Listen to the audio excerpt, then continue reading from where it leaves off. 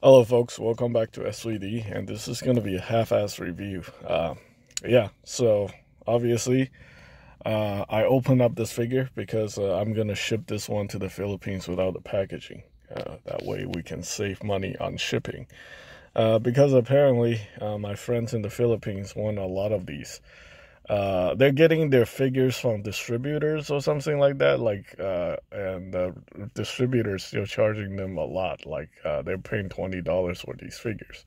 When I can get them these figures for $15, they're saving $5. I don't know if that's really I guess $5 these days is a lot of money, especially if you're overseas. But anyway, yeah. So we got Teela right here. I guess I might as well just do a review.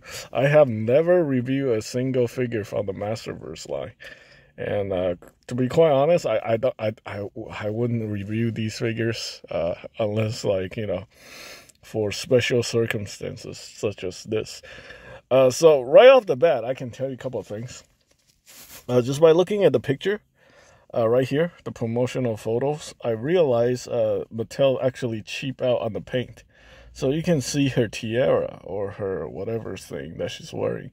That looked like it's very nicely painted, and same with her outfit. You know, you got this copper and then you got this gold. None of that is present here. This is just very cheap paint. I think it's actually, yeah, it's paint, but it's not gold, it's not copper or anything like that. So that's definitely, they cut some corners right there. Yeah, I mean, a lot of companies do this, and sometimes it's very disappointing. If you catch it, you catch it. If you don't catch it, then whatever. McFarlane's actually the worst when it comes to the paintwork. You look at half of their figures, they look super nice in the packaging or outside the packaging, on the packaging, and the figure's not painted or anything like that. It looks terrible. But yeah, they definitely cut some corners with the paint. Looks like the shield's not even painted and stuff like that. But overall, the accessories I think is pretty decent. I mean, for the price point, you're getting it for how much? $19.99, which is like a price of a Marvel Legends. You have alternate hands. And you get alternate head, and you get accessories. And you get decent articulation. I mean, you get double jointed elbow for a female figure. You get double jointed knees, and these are pinless. Whole new sculpt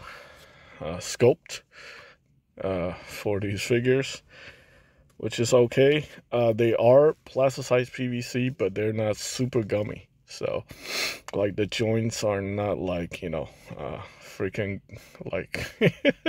floppy or whatever, like Hasbro Marvel Legends. So, I think that's pretty decent. Articulation-wise, it's very typical. I don't think we even need to get into articulation for these.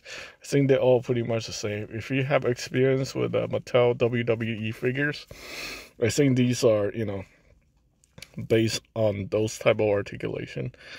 The sculpting is pretty decent. I can't really complain about the sculpting. Obviously, I think for the price, we're getting a lot more with these figures than what we would get from Hasbro with the Marvel Legends. But it's different property. That's Marvel.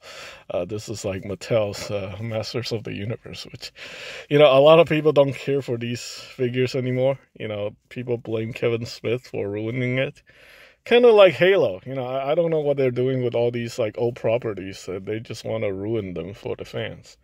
But I don't care for this franchise, so it really doesn't make any difference for me. I mean, look at this half-ass review, right? Thanks for watching.